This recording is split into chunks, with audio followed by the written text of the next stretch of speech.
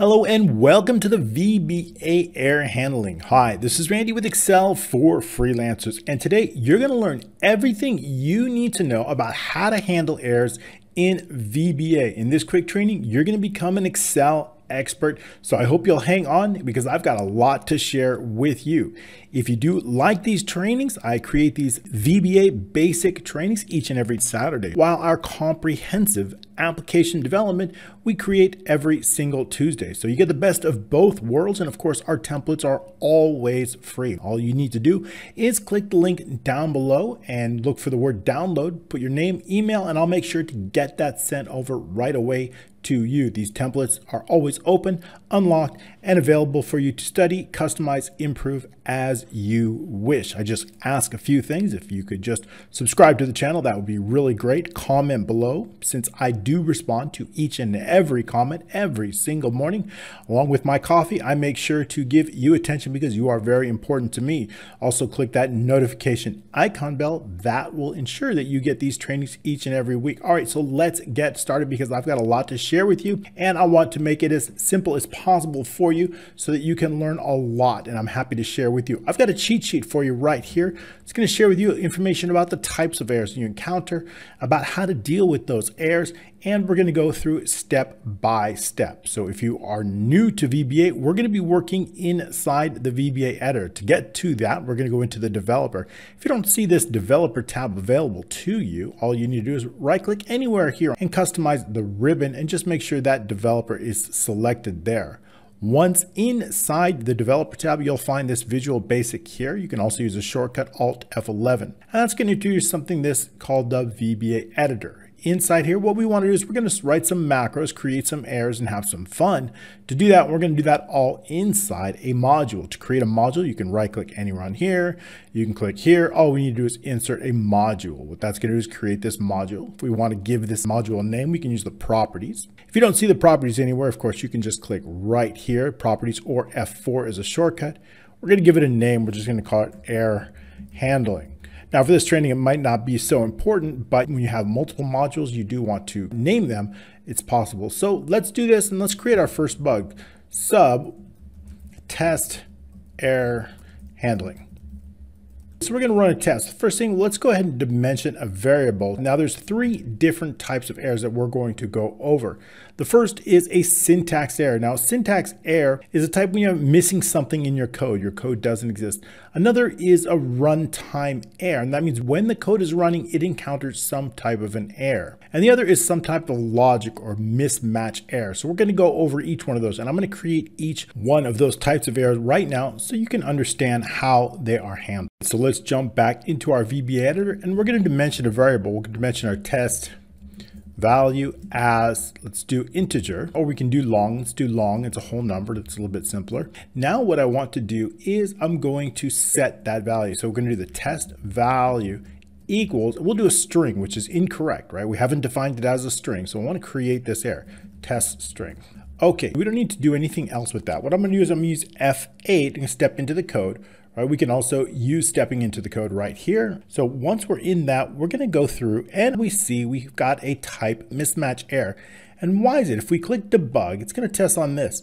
And the reason is we've defined the test value as a long. So it's supposed to be, it's looking for the number. However, it is returning a string. So it's looking for a whole number, but we've returned it as a string. If I were to change this to a whole number, or I were to change this to a string, it would of course revert. So this is what we call a logic error or a mismatch. Error is the logic of the code where the code doesn't produce as expected. It's looking for a whole number, but I'm giving it a string. So this is the kind of error that happens as we run the code. So let's continue on. Let's make this a string, and then we'll reset it, and we see that there's no error. So if I change it, we see that it goes through just fine, right? We can debug.print the test value so that we can see that it does produce it. We're going to look in the immediate window here, display that immediate window, bring it up here, and then we'll run the macro here. We can get rid of what's in there, no need for that.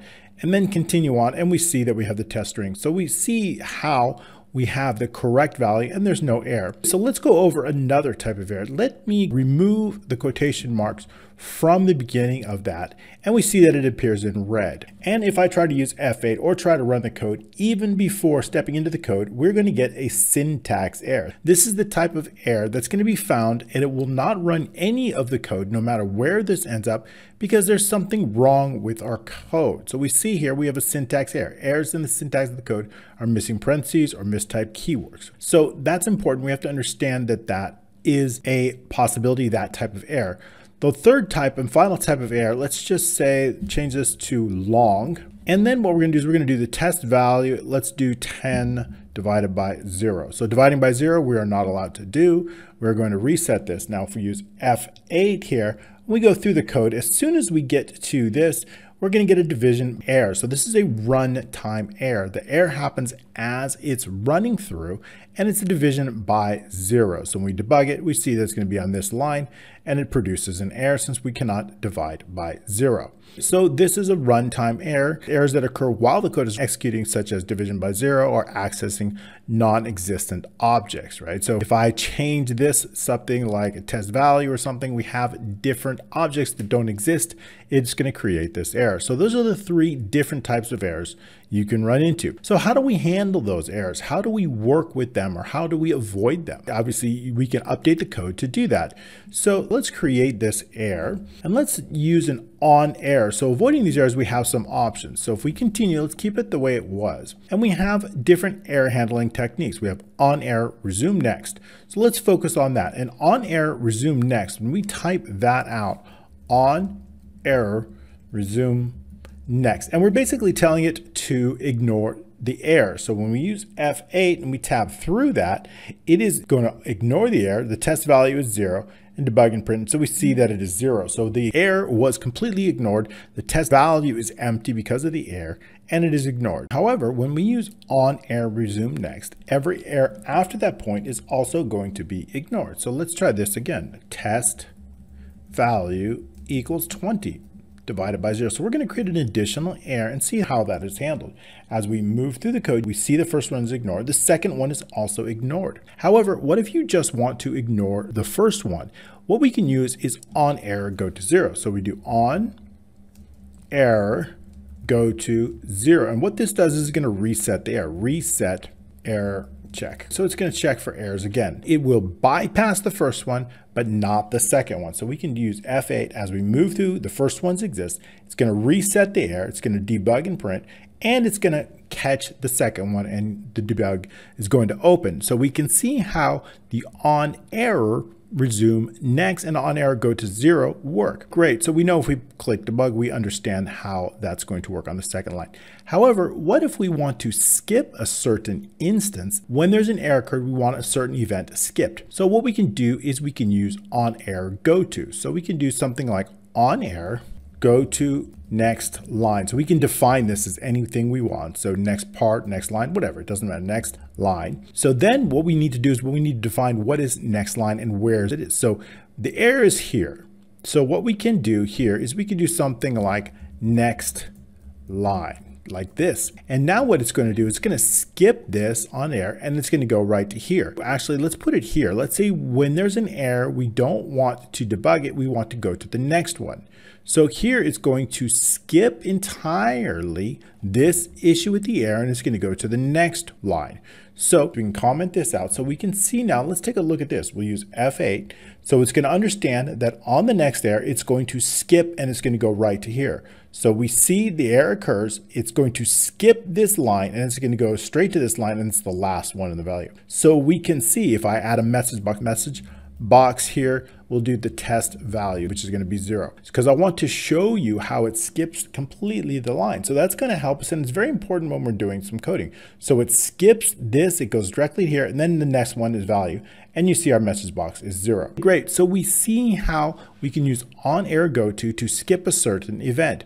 Perfect. So how would we use these? So let's take a look back in our cheat sheet. So we have on error resume next. We have on error go to 0. We have on error go to label. We can also use custom error handles. I don't think we're going to get to in this. So how do we use this logic? We can also determine information about a given error. So how do we do that? Well, what we can do is we can find some information about that. So let's say we do on error, resume, next. And so on this one, we're going to skip this error, right? Because it's skipped here. So it can continue on. It will bypass the error, won't report it. And what we're going to do is I want to determine the value of it. So I want some more information about that. So how do we do that? We can do debug, and then we can do something about error dot, and maybe we want the description of it. So this will give us description about the error. It'll put it in the debug. So we can remove this here. We don't need that. And then we can continue on. So let's take a look at what that might produce. So here it's going to counter an error. Here it's going to tell us we want information about the error description. And we see that the error description is division by 0. Errors also have numbers associated with them, individual numbers, and I've got a cheat sheet on each one of those numbers so we can see that we've got information. So we can return the error number as well, and this is error number 11. On our cheat sheet here, we can see that error number 11 is division by 0. So we've got an entire error number along with the message and a description. So this could be helpful. So I've got them, they're all the way up. So we can get more information based on the error number and the error message, which can be quite helpful. We can also create breakpoints in the execution, which allow us to inspect variables. So we can use that. We can use these breakpoints here. So if I create a breakpoint right here at this point, and then what we can do is let's continue back on again. And we see we've created a breakpoint here, which is going to stop at that point. So that means, let's do this. If I run this code entirely, it's going to stop at this breakpoint right here. So we can also create those, which can be very helpful in working with bugs. So how would we use this in a real life, right? So in a real life, maybe we want to test for some condition. So let's take a look at this. Let's create a shape here. I'm going to insert a shape inside here. And we can use sheet 1, it's fine, it doesn't matter. And I'm going to give this a sheet a name. So I'm going to call this test shape. And now what I want to do is I want to look in sheet 1 and I want to see if this shape exists. Let's do that one more time, test shape, and hit enter. Okay, so now this is called test shape. So a lot of times when we do programming, we want to know if a shape exists. So we're going to do dimension, let's do this, dimension here. We'll do the test shape as a shape. Now what we want to do is I want to set the test shape equal to sheet1.shapes, and we'll just do test shape. First, we're going to run this so that there's no errors, just so we can see. And let's do something like debug.print, and then we'll do test shape dot name, okay, just so we can have something like that. So we're going to run it, and we see that it runs just fine. It returns the test shape name. But let's say I don't know if the shape exists on that. How can we run a test? So let's take a look at this. So let's say we rename it. Let's say the shape exists, but it's in a different name, but I want to know if it exists in this name. So let's run this. If I want to test this to see if test shapes exist, which it does not, and I run this, we're going to get a runtime error, right? I really want to be able to trap this error simply to understand if the shape exists or not. I don't want to create an error just to be able to test it. So how can we use on error resume next and on error go to 0?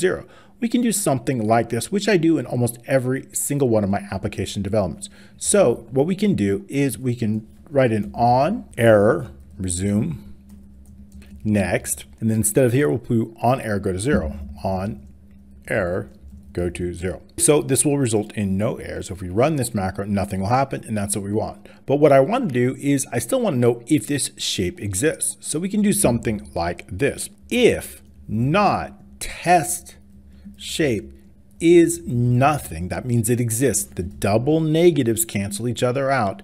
Then message box shape exists. Else message box shape does not exist. Great. So we have that. So let's run that now, run the macro, and we see that shape does not exist, at least in that spelling. However, if we were to change the name to the correct name, which is test shape, we're going to see how shape exists. So we have now. So we basically used error trapping on error resume next and on error go to 0 to test to see whether a shape exists. Now I often use this within the find too. Another way is to use the find. So let's say I'm looking for a specific number in this range and I want to know if it is found. This range here, let's go ahead and view it so we can get the columns here, and we'll view the headings here. So I'm going to look inside F6 all the way through F8. F18, and I want to look for a specific number in that range. So this is another common use of error trapping to locate something. So let's just do F6 through F18. I want to look for a number. So we're going to dimension, let's do here, found number as along, so we can find the row. Let's say we want to extract the row on it. And we're going to set found number, actually we'll do found number equals sheet1.range.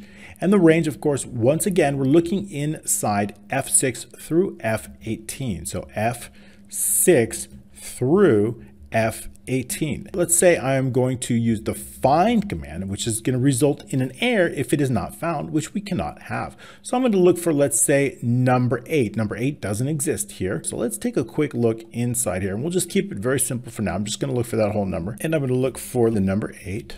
And I'm going to look in Excel values, and then I want Excel whole. So we're looking for, and I want to return the row number. So we're going to remove the on error resume next. We're going to let this create an error because the whole number 8 is not found in whole at least. And then what we're going to do is we're going to run this, and we're going to see that it creates an error. It says object variable with variable not set. So we see that the variable has not been set, meaning this found number is not found. That row is not found. So how do we fix this? We want to look for it. We don't want to create an error each time. Let's take a look. Now, just to ensure that it is working, we're going to debug it. We see that it is set on that line. To make sure that it is working, we're going to look for number 9, and we're going to make sure that it does return the actual row here. So we're going to put in 9, and then we'll just do something like debug.print, and then the found number. So we know what row it has been found on. If we run this, we see that it is found on row 10. So we know that it is working when it is found, but when it is not found, it will return an error, which we don't want. So we do need to trap those errors.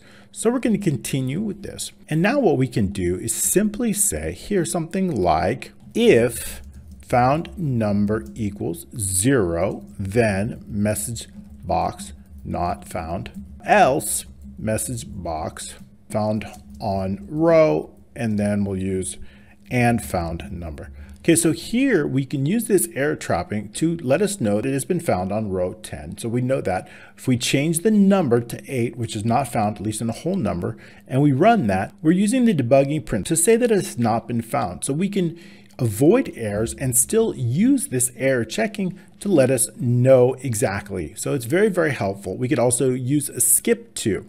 For example, we could use something like on error, go to, let's say, skip error. And what this can do is the message will run out here, and we can do exit sub, and then we can do skip error, which is going to let us know, and then message box number not found. So what this will do is we'll skip everything else. We can run it, and we see that number not found. So what it's basically doing as we use F8, we see that it's going to create the error. It's 0. So what it's going to do is it knows that anytime there's an error to skip all the way down. So it skips everything, and it goes directly down to this point, and then it presents us with the message box. So here we've used error trapping to really help us isolate these errors, and we can use them in our code. We do want to make sure that we do use on error go to 0, because that's going to reset it. That means if there's any additional bugs, it will skip out. So for example, if we do this or something and we do create a row, we do want to make sure that they're found. Obviously this is a syntax error, so it's going to be found right away if we do that. However, we can see other ways to do that so that it's going to help us. So very, very important. If we have a variable that's not working, it's going to report it right away. So that's really some help on the 3 different types of errors that you can run into, whether they're syntax, runtime, or mismatch, and how to use on error resume next, on error go to a specific label, and on error go to 0 to work with these labels within given applications, and the additional error handling techniques. So you can use this cheat sheet to help you not only work with errors, but to remove them and work with them so that they can be very helpful to you. So I hope this training has helped you on VBA error handling. If you do like this VBA training and want to help us out, I've got an incredible course by Daniel Strong that is the ultimate VBA course. It's a 30-hour course taught by my mentor, Daniel Strong, incredible VBA course to help you become fantastic with VBA and build applications. All right, thanks so much for your continued support, and we'll see you next week.